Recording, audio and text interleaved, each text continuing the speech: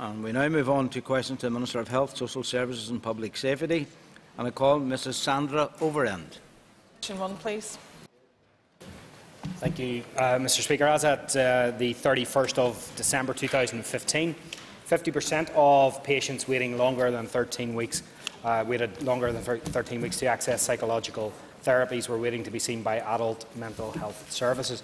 The equivalent figure on the 31st of December 2014 was 64%. Therefore, while this is clearly too high and further work is needed, I am pleased to say that we have been able to make some progress in addressing these pressures in our adult mental health services waiting lists. As part of this work, I recently allocated £1.6 million to the Health and Social Care Board.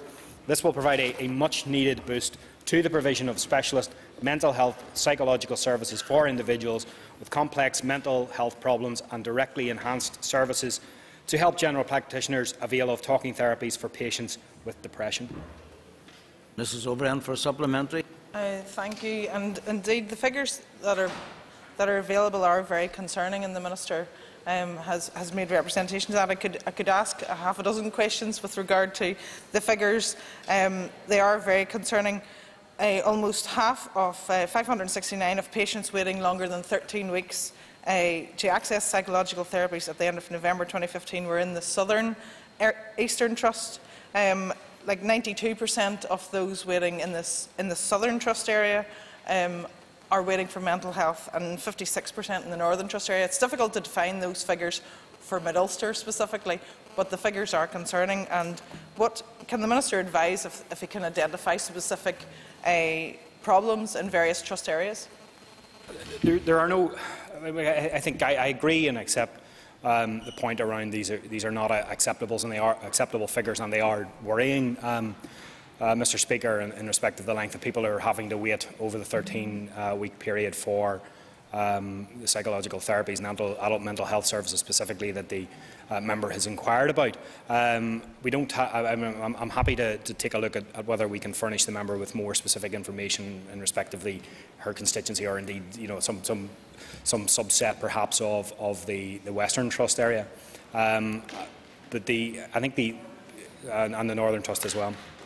There are obviously a range of pressures facing not just this area of the department and the health services work, but a range of different areas as well. And that's why I think this is not an area where I'm sitting saying that there isn't. Don't recognise that there is an issue. It's not that I'm sitting saying I don't think there is a problem here. It's also not a situation where we're not seeing some improvement year on year. So I think it was as I mentioned in my answer, it's 64% of those waiting longer than 13 weeks. December of last year, that has now fallen to 50%. I'm not saying in any way that is an acceptable level, but it is a measure of some improvement. It reflects some additional investment that has been going into this area, and particularly around the creation of talking therapy hubs in many parts of Northern Ireland, including areas which would cover the member's constituency. I mentioned some investment, particularly the £1.6 million, which went into making sure that we were delivering what are referred to as directly enhanced services, many of which is about 12,000 sessions done per year, particularly the likes of counselling with those who are suffering from depression. So there are a lot of things going on. Now, there are some areas, and members asked a specific question about spaces and blind spots, perhaps in particular our trust areas. I'm happy to come back and reflect on that and come back to the member with any details that I might have about that. Mr Sammy Douglas. Could I ask the Minister how much has spending increased on mental health services in Northern Ireland since the publication of the Bamford report? I think there's an interesting. I thank the member for his question, Mr Speaker. There's an interesting sort of public debate actually going on over the last number of days, led in part by the Prime Minister, around the need to, as a result of some criticism of mental health services in England and the investment in mental health services in England, which has again brought to the fore a discussion, the need to have a discussion about mental health and to try to destigmatise mental health, because I think we all recognise and reflect. Mr McCarthy's in the chamber in a earlier debate today referred to mental health services as the Cinderella service of the health service for many years, and I think that is a reasonable enough description. I think in Northern Ireland, and I'm not saying that, and I wouldn't stand up here and say that we have got everything perfect or right by any means, but I think the Bamford review and the report and the recommendations that flowed from that was a sort of a watershed moment in many respects in terms of mental health in Northern Ireland. And it will be a long and it will be probably a quite slow and at sometimes perhaps a frustrating journey to make the reality a reality of the vision that was contained within the Bamford report. But I think what's significant is that since that report we have significantly increased by over a quarter the expenditure annually on mental health services in Northern Ireland from roughly £200 million annually to now £250 million annually. And significantly within that, there has been a switch away from spending that money and looking after people in hospitals or in institutions, many of which were no longer fit for purpose, to into the community. So we're in 2004-05 pre-Bamford, we were spending about 46% of that money in a community-based setting. That has now increased to it's about 57%, so it's nearly 60%. And I think that is as significant a moment as any increase in expenditure would be, that we're spending this money on people, looking after them in their communities, close to their home, close to their families. Pat Sheehan. Would the Minister agree with me that the appointment of a mental health champion here in the North to promote the rights and the interests of those people with mental health problems would go a long way to improving the affairs of those with mental health problems, as recommended by the Action Mental Health and others? Thank the member for his question, Mr. Speaker. I'm aware of the suggestion that has been made by Action Mental Health and indeed other mental health charities in recent times. To be honest, I haven't met with the charity to discuss their proposal, or indeed the range of charities that were involved in that suggestion, to hollow out exactly what they mean by a mental health champion and what that might specifically do. I'm happy to have that discussion, and I'm sure members would encourage me in doing that. I think that we just need to be careful, I suppose, of appointing somebody who has that sort of a role for the whole of everybody with mental health conditions in Northern Ireland. There's a breadth of very different mental health conditions where people are already being supported through, for example, say the work of the Victims Commissioner or the Older Persons Commissioner or a range of other public bodies and public appointments. So we just need to make sure that it would be something that would actually improve the situation and wouldn't perhaps confuse things further and add to the sometimes myriad of commissioners and champions that we have right across the public sector. Thank you. And I call Mr. Andy Allen. Number 2, Mr. Speaker. Mr. Speaker, provisionally at the end of December 2015, 32,544 patients were waiting longer than 52 weeks for a first outpatient appointment. I wish to make it clear, Mr. Speaker, that I find these figures totally unacceptable. It is regrettable that more people are waiting to be seen and are waiting longer due to the financial constraints that led to the decision to suspend independent sector and additional in-house activity last year. It was extremely frustrating that £9.5 million this year was being lost back every month back to Westminster from Northern Ireland's public finances each and every month as a result of welfare reform being blocked. Such a sum could have funded many thousands of assessments and procedures. However, I welcome the allocation of an additional £40 million from the November monitoring round, which will go towards tackling waiting lists, and it is expected to benefit many thousands of patients who would otherwise be waiting. Since November, significant efforts have been made across the health and social care system within a very tight time frame to secure additional outpatient clinics and treatments within trusts, and to put in place appropriate arrangements with independent sector organisations to transfer suitable patients for assessment and/or treatment. Of course, this is just a start, and much more additional funding will be needed to get us back to where we previously were. But we are now moving in the right direction, and I hope that patients, particularly those waiting the longest, will see the benefit of this as soon as possible. Thank you. And I call Mr. Allen for supplementary. I thank the Minister for his answer. The number of patients waiting beyond the maximum of 18 weeks is shocking, so those waiting longer than 52 are being wholly failed. Does the Minister agree with me of my concerns that those patients waiting longer than the 18 weeks are being forced into an instance where they may be being put at greater risk? I repeat the point that I made in the original answer to the member, that I don't find these waiting lists acceptable. I think they are far too long, and I look to the board and particularly to the trust to deal with the very long waiting list that they have. And to be fair, this has been occurring in the backdrop of various different things that have been happening, not least a pretty significant increase in the last number of years by 14% of the number of referrals for outpatient appointments. So there's been a huge increase at the same time as the budget of my department has been under pressure. And I don't find the waiting lists acceptable, but neither did I find acceptable the fact that we were losing tens of millions of pounds each and every month because of our failure to move forward. Sorry, the failure of some to move forward with welfare reform. The executive lost around £200 million from its coffers over the last 3 years because of our inability to agree welfare reform legislation in this place. And whilst I don't think that my department would have had dibs on all of that money, if we had had our share commensurate with the rest of the budget, which would have been close to half, we would have made a significant dent into those waiting lists. And it is interesting when you look at the figures, we had been making significant and positive progress in eating into waiting lists over the last number of years, and they have went decisively in the wrong direction, I have to say. Round about the time that the independent sector contract and the ability to fund more in-house activity that tap was turned off by my predecessor because of the difficult financial circumstances that he found the department to be in. So I don't find it acceptable, but it is another example, I hope, Mr. Speaker, of where we are now, thankfully, making investments, some £40 million going in to help between 60 and 70,000 patients. And I would expect the member and his constituents, and indeed other members in their constituencies, to start seeing the benefits of that. If they haven't already started to see them, to start to see them very soon. Thank you. And call Ms Maeve McLaughlin.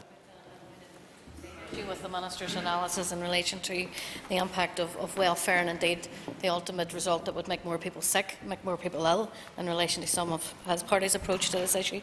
But I'm asking specifically in relation to waiting times, will the Minister consider the imposition of referral to treatment targets that have been put in place in other countries internationally?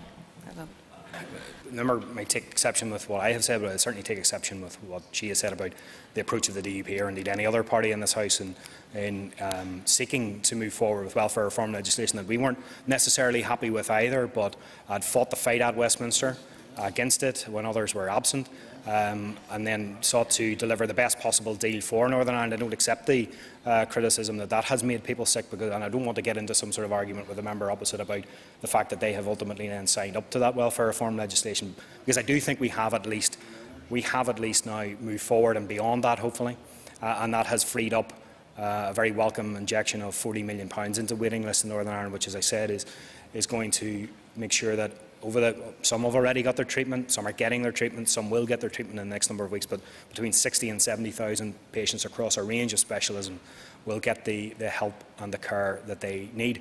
I'm content to look at ways in which we can look at targets. I mean, targets, I think, are important. Sometimes we focus a little bit too much on the targets and not looking at sometimes the qualitative rather than the quantitative aspects of all of those. And I'm content to certainly have a conversation and consider other targets that other jurisdictions have had to see whether they have put in place and to see what impact that they have had and whether they are a more accurate measure of the reality of the situation. I'm not sure that all of them, I'm not saying specifically in this case, but a lot of the targets that the health and social care system has to look after sometimes are achieved, aren't always up to date and aren't always clinically that beneficial. So I'm more than happy to have a conversation and look at other ways in which we might measure targets for waiting times. And call Mr Alec Easton. Mr Speaker, could I ask the Minister how many patients are being helped by the investment of £40 million in waiting lists, and also does the Minister feel that the expert panel will result in more timely access to procedures and appointments? Thank the member for his question. There are initially, I think in public pronouncements around the expenditure of the £40 million, I think I underestimated our ability to in terms of the numbers of people who would receive the outpatient appointments or the inpatient day case or other treatments that they would need. And I think I talked around about sort of 40,000 getting up to 40,000 getting outpatient appointments and about 15,000 getting treatments. It looks like it's going to be much higher than that. It's going to be between 60 and 70,000 patients. That's going to be across a range of specialisms. It's going to be, as I say, outpatients. It's going to be inpatients and day cases. It's also going to be allied health professional activity, so people will get appointments with physiotherapists and occupational therapists and others, and there will be many diagnostic tests and scans and so forth as well. So there's a range of specialisms, a range of type of activity that some 60 to 70,000 people will benefit from, and that won't by any means solve the problem, but it is a sizable chunk of the problem that will be dealt with. There will obviously be more people who will come onto the waiting list in the intervening period, and that's why it's incredibly important that we continue to keep up that level of investment in elective care into the next budget period as well. The expert panel won't in and of itself look particularly at this issue, but what I do hope that it does, and this is a significant week for it and its work, Mr. Speaker, we are having our summit tomorrow, and I would hope that might be able to find some agreement on a way forward in terms of an agreed set of principles. But what I do hope as the outcome of all of that work is that we agree to create not just a better health service in Northern Ireland, but a more efficient health service in Northern Ireland. And one of the things in which I think it should be looking at how it could be efficient is how we can better deliver the elective care that our population needs. And that can obviously be done much better if we have a much more efficient system than the one we currently have.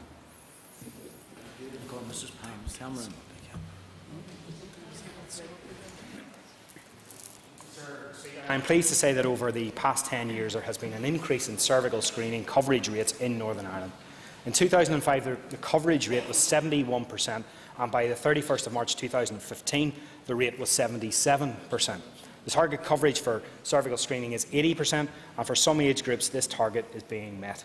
Work is ongoing to improve uptake in all age groups by promoting and supporting informed decision making. It is vital that people, when invited, participate in cancer screening programmes, as these programmes are important public health initiatives aimed at reducing deaths from cancer in our population. Thank you. And Mrs Cameron for a supplementary.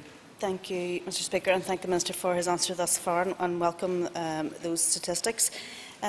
Will the Minister introduce HPV testing as a primary screening test for cervical cancer, and can he also outline his position in relation to those women under the age of 25 years of age who may present themselves to their GP with concerns and indeed maybe symptoms and are requesting a cervical smear test? Mr Speaker, I thank the member for a question. I know it's an issue that the member has taken a long interest in and has been a passionate champion of.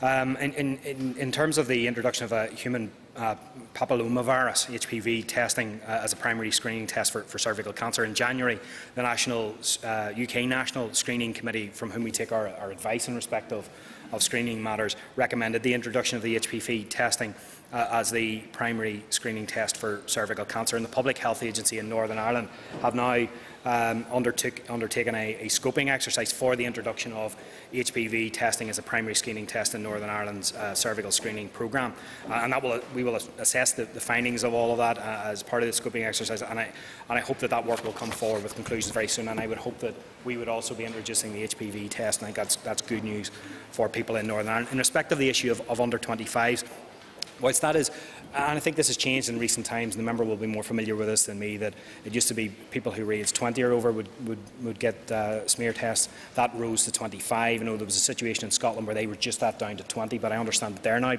moving back up to 25 as well.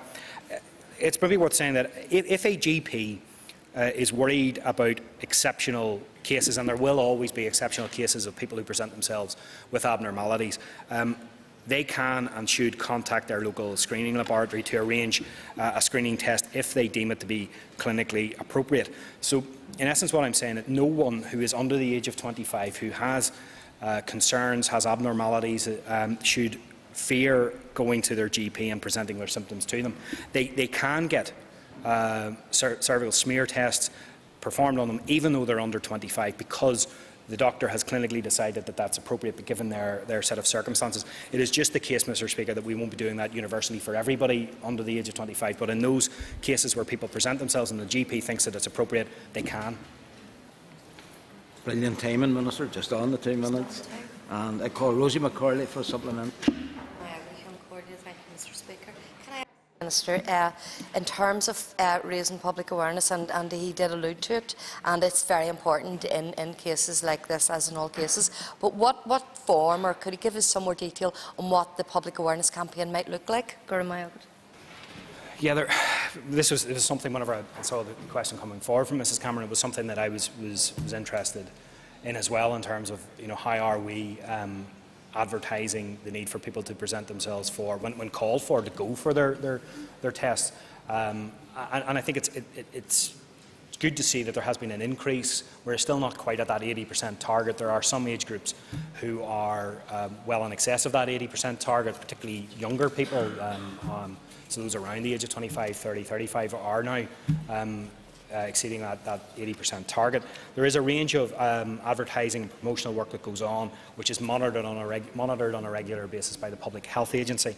So there are information, there's the sort of usual things that you would expect around information leaflets. There have been videos, there is a dedicated website, there have been focus group work has been carried out with those who attend and those who don't attend.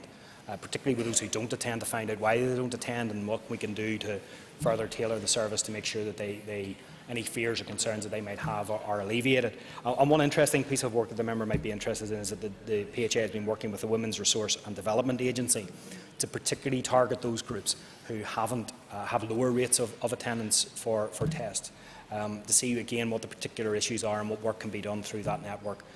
To try to get more people to come forward, because at the end of the day, this is an exceptionally important public health message, and we're not just doing these tests for the sake of it. This is about saving people's lives, and I think that we will make every effort that we possibly and reasonably can to increase the uptake of these tests, because they're just so critically important. Mr. Loris Kelly. Mr. Speaker, and I thank the Minister for his answer. And I'm sure, like me, he will lament the loss of the late Una McCrutton, who was a great advocate for cervical screening. But I can ask the Minister, in relation to the vaccination programme in schools with young women, what has the uptake been like in that population? I don't think I have the information about what has happened in school. I mean, it may be something that the Minister of Education maybe has better information about, but I'm certainly happy to go away and get that information and give that to the member in due course. I think, as with a lot of public health messages, the earlier and the sooner and the younger people get without obviously, in an appropriate manner, because we don't want to scare people unnecessarily either, particularly young people. But the sooner we can get that message out that looking after your health in every aspect is incredibly important, the better. And I think I'm very keen to work with schools. I know the Public Health Agency does that in a range of different ways, and as do the board and the trust as well. So certainly I'm happy to come back to the member with any information that I might have, or if it's in the domain of the Minister of Education, I'll ensure that he passes it on to the member. Thank you. And a comment, Sir Alistair Ross. Mr. Speaker. Mr. Speaker, the Public Health Agency is leading the response to Zika virus in Northern Ireland, and it has issued advice to health professionals in December 2015 and again in February of this year. The PHA also issued a press release in early February giving advice to pregnant women, as well as providing up-to-date information on its website. It is important to note that Zika virus is an infection transmitted by mosquitoes which are not native to Northern Ireland, and therefore the public health risk posed by Zika virus in Northern Ireland is extremely low, and no greater than the risks posed by other mosquito-borne infections, such as malaria, for example. Almost all cases of the virus are acquired through mosquito bites and not through human-to-human contact, although a very small number of cases have occurred through sexual transmission. At the moment, the key actions for Northern Ireland are to ensure that travellers to and from infected areas, especially pregnant women, receive appropriate advice, and that clinicians are aware of the symptoms in and, where appropriate, the actions to be taken for returning travellers. And call Mr. Ross for supplementary. Thank you, Mr. Speaker. It's obviously one of those things that has caused a great deal of concern right across the world when we see the images and the horrific outcomes of the virus. Can I ask the Minister what specific advice his department are offering those who would find themselves travelling to South America, and what steps they can take to make sure that they're protected? Mr. Speaker, the Public Health Agency is understandably and rightly advising particularly pregnant women and those who are planning pregnancy to consider avoiding travel to any country or any area where Zika virus outbreaks are reported. Zika outbreaks have been reported in a number of countries, as the member says, in South America and also in Central America, and all travellers to affected countries should ensure that they seek travel health advice from their GP or indeed a travel clinic well in advance of their trip. A possible link between exposure to the Zika virus during pregnancy and microcephaly and other congenital malformations has been identified and is being investigated, and women returning from the affected countries should avoid getting pregnant for 28 days. Anyone who has been in an affected country needs to be particularly mindful of the signs and indeed the symptoms of the infection, and if necessary, they should contact their GP, who will offer the appropriate advice. Mr. Speaker, updated advice on the Zika virus can also be accessed through the Northern Ireland Direct and the PHA websites, and I would encourage anybody who is travelling to those areas to consider that advice very, very carefully. Thank you. And it comes to Fergal McKinney. Mr. Speaker, of course there were 2 cases in the Republic, and what conversations is his department having with colleagues in the South, in the Department of Health in the South, in relation to ensuring full protection on the island? Officials from, as you would, I mean, this would be standard practice in situations like this. It doesn't matter what the virus or what the condition or illness might be. Officials from my department would be in touch, and have indeed in this case been in touch with their counterparts in the Department of Health in Ireland to ensure that any particular queries regarding the issue are discussed as required. And it is not a Northern Ireland, I think it's important to stress, not a Northern Ireland based response is required, or indeed just an Ireland-wide response, but something that is international. And obviously our UK response as a whole is being led by Public Health England, and the Public Health Agency's Health Protection Service is working very closely with colleagues in Public Health England and contributes to twice weekly teleconferences which are organised by Public Health England. The Public Health Agency, as I've said, also been in touch with the Health Service Executive in the Republic of Ireland to ensure appropriate guidance and information is disseminated on both sides of the border. Thank you. And it comes to Chris Little. Question 5. Mr. Speaker, following the decision made by Four Seasons Healthcare to close some nursing homes, I asked the Health and Social Care Board to halt and review the current process examining the future role and function of statutory residential care homes as a precautionary measure. I want to develop a broader understanding of the issues facing the residential and nursing home sector and their implications before making any final decision on the future of statutory homes. It's also right to pause and reflect and give careful consideration to issues arising in the independent sector. Terms of reference for the review are as follows: to re-examine the proposals for closures in light of the emerging challenges facing the adult care sector, in particular to consider issues around capacity, accessibility, quality and sustainability, and this will include reconsideration of the local needs assessment exercises which informed the original proposals for change, to consider whether sufficient independent sector capacity can be identified to ensure a secure supply of appropriate places on a regional basis to meet demand, to consider the timing of any proposed closures with particular reference to the current perceived instability in the market, and finally to consider whether there is a requirement to review the current position on admissions as a means of addressing current challenges in the care sector. Mr. Little for supplementary. Thank you, Mr. Speaker. I thank the Minister for his helpful update in relation to this matter.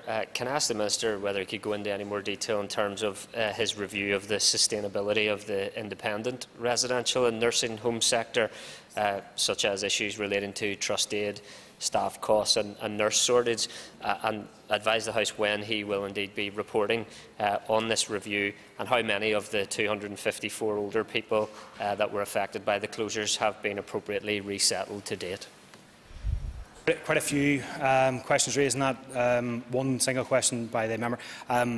Maybe the member beside him might welcome the fact that I'm now on to question 5 in this question time, but being held now back by I think the 7 or 8 questions that the member has asked. There has been work in terms of the last issue, which is probably the most important in terms of how it directly affects individuals. There has been, I have to say, quite good work has been going on by our trusts, coordinating with residents and particularly with their families to ensure that their transition to new accommodation has been smooth. And I know that one of the homes in the member's constituency, I think it's the Victoria one, everybody has now moved to appropriate accommodation where they are. And I'm sure nobody wanted to move to them. I'm move away, and I'm unwilling to use the word content to move to, but in the circumstances I think everybody has found appropriate accommodation. Work is ongoing in many of the other homes as well. In respect of the issues around the examination of the independent sector, I think it's critically important that we do take some time, as well as looking at statutory residential care homes and doing the work that I have outlined in my initial response, they will also take the time to look at the independent sector and what is happening there. And that's why I did commission a piece of work to look at the stability, the market stability of the sector and any threats that there are to it. That will obviously examine a range of issues, including nursing and overall viability of many of those businesses. I have responded to those pressures in recent times by announcing a further investment in this financial year of £1.6 million to the care sector. And that goes in two different ways: a 2% increase in the rates paid to domiciliary care companies, and also £11 a week more for every resident who has been placed in a home by a trust. And that will not solve all of the problems, and I know that, but it will hopefully bring some further stability to the market, deal with some of the issues that are currently around, particularly around retention of staff, and then hopefully move us into a more stable position in the future. We now move on to topical questions, and I call Mr. David McNary. Thank you, Speaker. I need to read this to get it right. Will the Minister detail the impact his usage of the private sector will have on reducing the waiting list for people in pain awaiting a hospital procedure? Thank the member for his question. I mean, this is I think there are some in this House, some in this country who turn their noses up at the use of the independent sector to help to deal with issues such as our unacceptably long waiting lists. I know the member is not one of those, and neither am I. And we have been using the £40 million that we got through the November monitoring round, Mr. Speaker. We have been using to, as I said earlier in response to earlier questions, to treat 60 to 70,000 more patients in a range of different ways. And obviously we want to maximise the output coming from inside the health and social care sector, and there has been an increase in outpatients, or there will be an increase in outpatients appointments of around 9,000, around 1,000 more inpatient day cases, and also 15,000 more AHP, so physiotherapy and occupational therapy, occupational health appointments, and also 13,000 more diagnostic tests done. But we have been relying quite significantly on the independent sector. They have been awarded 27,000 contracts for outpatient appointments and 8,000 inpatient appointments, and all of those patients have been referred for all of those. So all of those appointments are being taken up, and if many people have been seen already, some are being seen, and some will be seen in the weeks ahead. And without that capacity, without that additional capacity, whatever people might think about using that, but the facts are this: without that additional capacity, there are over 30,000 people requiring outpatient appointments or inpatient procedures who wouldn't have been able to get those. And I don't think, in the circumstances that we find ourselves in, it would have been acceptable to do anything other than use the independent sector to deliver those appointments, those much-needed appointments for over 30,000 people in Northern Ireland. For a supplement. I suspect, Speaker, that most, if not all, people in pain don't give a toss or care who does the procedure at the end of the day. Could the Minister tell the House what the cost differences work out between the private and the public sector? And in doing so, can he say how he believes the spare capacity of the private sector is sitting there and not being matched by the NHS? And on the news today, Minister, why do we have the worst record for stillbirths? Is that anything to do with the lack of resources? No, I'll deal with the first points first, and then come on to the other issue as well. There's a misconception sometimes that people who are opposed to using the independent sector will use words like profiteering and that as if it's a bad word, to make a profit in this society. But in these circumstances, they are not paid. The independent sector are not paid any more for the operation than what it would cost to provide that operation inside the health and social care system. That's an important point that is very, very often missed or ignored by some who would criticise the use of the independent sector. And clearly they have a more efficient model. There are particular pressures within the health and social care system, it makes it difficult to get to that sort of level of efficiency. But as I said in response to Mr Easton, I would hope that some of the changes and reforms that we envisage through the work of the panel might allow us to produce an even more efficient system that would allow us to get up towards that level of efficiency that the independent sector provides. On the issue of stillbirths, which has been a subject which has been in the media for the last number of days, and I don't think treated in all areas of the media with the sensitivity that it should be. I mean, this is every single stillbirth, whatever the circumstances, is a tragedy for the people involved, the family involved, the parents involved. And there is some sort of contrived league table has now been produced by some in the media, whereas there is no joy to be had whether you're at the top or whether you're at the bottom of that league table because of the individual tragedies that each of them add up to. I don't think there was proper or sufficient scrutiny from some in the media about and no real reflection on Northern Ireland's particular circumstances. And I don't want to invite upon the House another debate like the one that we had last Wednesday night, but it has been recognised by many midwives in the press and some of the comments that they made that we are not comparing like with like whenever we compare Northern Ireland stillbirth figures because of issues around termination and abortion in Northern Ireland. Adrian Cochrane, what? Thank you, Mr Speaker. Minister, I was privileged last Friday to tour the Antrim Emergency Department and humbled to meet and talk to the staff. Minister, that department was forecast on Friday to be looking at admissions of 270 people over the 24-hour period. It was forecast to be the busiest ED in Northern Ireland, and it consistently is first, second or third busiest ED. Considering, Minister, it was commissioned originally to comfortably cope with about 240, and unfortunately it's seeing that figure continually overwhelming the staff. Is there any help and support that could be offered by yourself? I would echo what the member said in terms of the dedication of the staff at Antrim Area Hospital, Mr Speaker. I visited during the week of very busy pressures, very high pressures on the service just back at the start of the year. I actually visited the Antrim Area Hospital's ED myself. And what I noticed was, yes, it was incredibly busy. It was busy.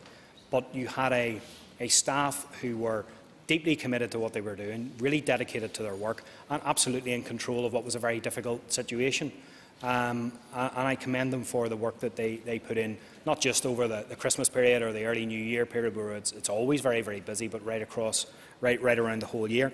And in terms of support, and there have been issues in the past at the Antrim Area Hospital, but again, I recognise the efforts that have been put in by the Trust under new leadership in that Trust, and I have every faith in that leadership and the work that they are doing, and I think they are slowly but surely starting to turn the situation around there. It's far from perfect. That yes, they're under pressure. That reflects a pressure right across the service, where you have had in the last 5 years there has been an increase of nearly 14% in unplanned admissions right across Northern Ireland, and places like Antrim Area have borne perhaps the brunt of that. In recognition of that, Mr Speaker, I have invested £8 million additional in winter pressures this year.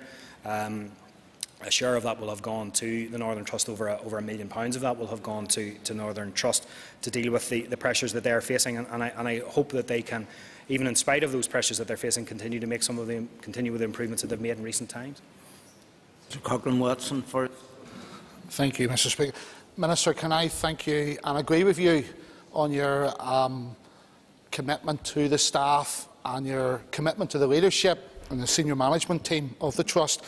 Can I also highlight to you, Minister, one of the concerns raised by the senior staff and indeed the doctors at the ED, and that was as they termed it, the back end of the service, where people were being bed blocked, the care packages weren't being put in place, and we were looking at the availability of beds. As they did highlight, people were waiting on trolleys, but they were being treated, drugs were being administered, MRI scans, X-rays, but there was still this wait time, and it was all down to the back end, as they termed it, of the service.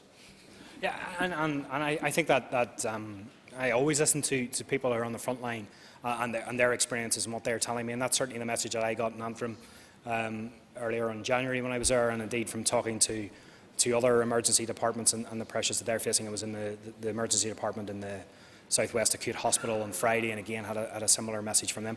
And I think what we have been doing over the last number of years, if I look at and reflect back on performance, particularly around this time of the year where there is a spike in activity, that our emergency departments have been able to cope with a range of pressures that they've been facing, but there have been different problems, different broad problems that have appeared in each year, which we have then in the subsequent year then sought to address through funding and through various innovations. And this year the problem that was quite acute in terms of pressures was that of, as the member describes it, the back end, if we can call it that. And people are getting treated quite quickly in many instances, and I sat and reviewed the website which updates the times that it takes for people to get treated over the Christmas period, and it was interesting that in many cases the times were quite low to be able for people to be seen, but they were taking a lot. So superficially looking at it, you would say that there shouldn't be a problem in that emergency department. The problem was coming from the fact that people couldn't then leave and get the care packages that are required or get a bed in the hospital. So I think that we've identified that as a problem for next year, and it's certainly something we're going to have to address. It fits in with the question that Mr Little asked in respect of the independent care sector, around the pressures that sector is facing, and that's why I'm keen to support and bolster and ensure the stability of that sector so that we can use it to alleviate some of the pressures that our emergency departments and the hospitals in general are facing. Good. Call Mr Alec-Atwood. Thank you, Mr Speaker. Could I ask the Minister to confirm the number of cases referred to his department of persons infected with the H1N1 virus? And I'm being specific in that regard. And are you satisfied, Minister, that all information that should be put into the public domain in relation to the risk and the cases is being put into the public domain by the trusts or by the other health authorities? I thank the member for his question. It's again a bit like the question Mr Ross asked, an issue that causes concern amongst our community whenever we hear some of the stories and some of the possible deaths connected to what is colloquially referred to as swine flu. During the 2015-16 flu season, I'll reflect back on the question and see whether this doesn't fulfil it or not, but during the 15-16 flu season there have been 303 lab-confirmed cases of seasonal flu in Northern Ireland. 239 of those cases were the H1N1 strain. The main defence that's in place for seasonal flu, which would include that strain, is the annual vaccination programme. I think we procured I think it was 675,000 of those viruses in Northern Ireland this year. And protection against H1N1 is contained within that seasonal flu vaccination. There have, of course, been some issues, some problems, and many of those will, without speaking authoritatively about every case, many of those will involve people who have underlying health conditions where the vaccination hasn't been able to work in the full way that would be hoped to. For a supplement. Following up on the last point that the Minister made, can you confirm the number of deaths where H1N1 has been the cause of death or a contributory factor to the death? And to go back to my previous question, are you satisfied that in terms of the scale of the threat, that all that can be done is being done in terms of bringing information to the attention of the public and interventions in order to protect the public? Yeah, I don't have the information to relate to the first one. I suspect that might be as much because analysis of all of that is still going on, just to make sure that if we say that is the case, that it is absolutely the case, and again we don't, in so doing, scare unnecessarily people in Northern Ireland. I think we have to be very, very sensitive around the need to provide, yes, timely information, but also accurate information to people. And I think we are, and everybody in the system is open and honest in terms of referring to it. Yes, there are issues with H1N1 swine flu, but that the vaccination programme which we have in place is the best defence against that, and that's why we procure so many of these vaccinations each year. That's why it's promoted so heavily, and that's why we encourage so many people to take up those vaccinations to act as a defence against influenza of whatever type it might be. Nesbitt, I'm sorry, it'll not be time for a supplementary. Not your fault, Mr Speaker. The Minister will be aware the Prime Minister is promising £1 billion spend in England to end discrimination between physical and mental illness. Can the Minister assure mental health sufferers in Northern Ireland that they're not going to be the poor cousins within the United Kingdom? I very much welcome the announcement from the Prime Minister, not even just because of the monetary aspect of it, which I'll come back to, but the fact that somebody as senior as the Prime Minister has come out and said what he has said. And I think it's incredibly important, Mr Speaker, that all of us in public life, but particularly those in positions like the Prime Minister, does talk about the importance of mental health, not versus physical health, but alongside physical health, and the impact that poor mental health can have on one's physical health. The additional resources are very welcome, and the member would know that in my position in this department we will welcome resources wherever they come from. I'm still analysing exactly what the Prime Minister means by an additional billion, and whether that is another additional billion or whether that's a billion that is included in the £8 billion increase. I've seen one recent report that says that this is part of the overall £8 billion by the end of the decade. And I think that in those circumstances, I think we have a... I'm not saying that we're absolutely where we need to be in terms of our levels of expenditure in Northern Ireland. The member is well versed in the acuity of the problem in Northern Ireland and some of the particular circumstances causing that in Northern Ireland, particularly related to our past. But I'm pleased to see, though, and note that a report with the BBC over the weekend, looking at which sparked some of this debate and helped to spark some of this debate, showed that of all of the regions in the United Kingdom, the only region to have increased expenditure on mental health in the last 2 years was Northern Ireland. We increased it by 1% last year and by around 2.5% this year. And whilst that doesn't resolve all of the problems and it isn't the full answer, it does show the commitment, my commitment, this department's commitment, the executive's commitment to invest further in mental health because of the particular problems that we face in Northern Ireland, never mind the general problems that people in Northern Ireland and the rest of the UK are facing in respect of poor mental health. And time is up. And before we return to the consideration stage of the mental capacity bill, members will wish to take their ease while we change the top table.